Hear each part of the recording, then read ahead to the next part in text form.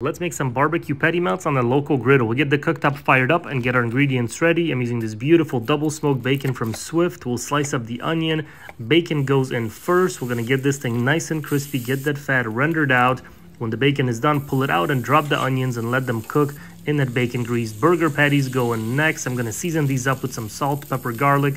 When the onions are done, pull them out, flip the patties, add some cheese, get that cheese nice and melty. And when these are ready, I'm going to toast up my bread next, and now it's time to assemble. Our toasted bread, Tabasco honey barbecue sauce, our patty, some bacon, our caramelized onions, little more honey barbecue sauce, and our barbecue patty melt is ready to go. Absolutely delicious. Give these a try and let me know what you think.